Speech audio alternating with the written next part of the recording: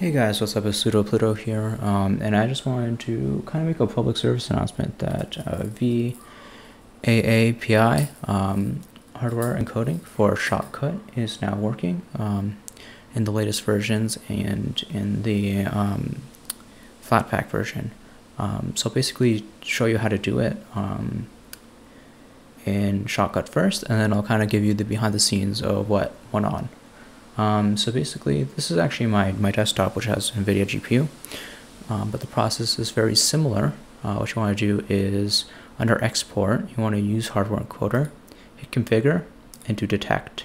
And basically, if you have an Intel or AMD GPU, you should get this, but for this H.264 VAAPI.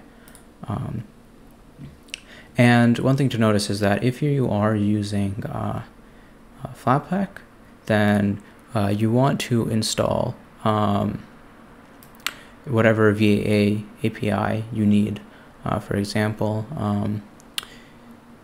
this used to be a hard drive that was using an Intel laptop, so I have the VAAPI Intel installed. And on my other laptop, which I use Shotcut and this hardware acceleration for, I'm using the same thing.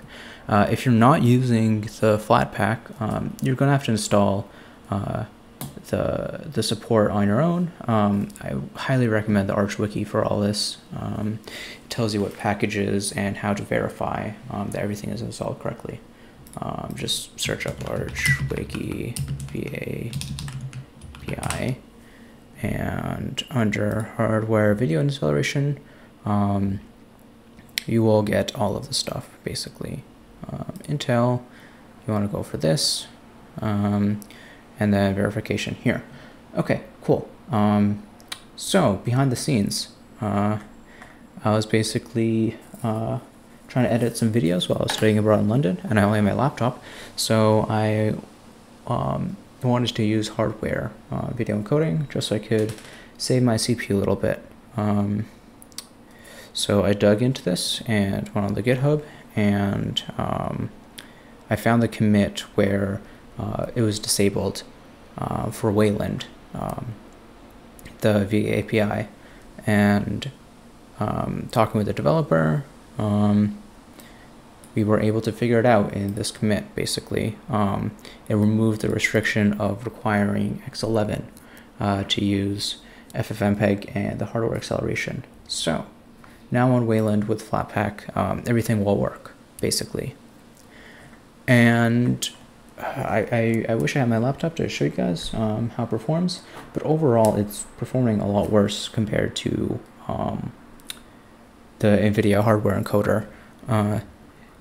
The CPU, at least on my laptop, seems to be a bit faster for encoding videos, while this hardware acceleration for Shotcut seems to have like a 1-to-1 playback time to encoding time ratio. But the benefit is that it doesn't drain the battery as much because you're not pegging all the CPU cores at 100%.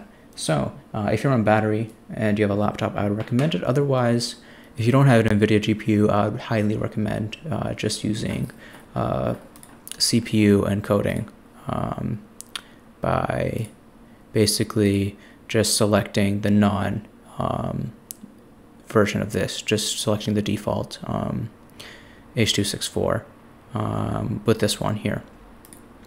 But yeah, hopefully that was useful, and I'll see you guys in the next video. Thanks, bye.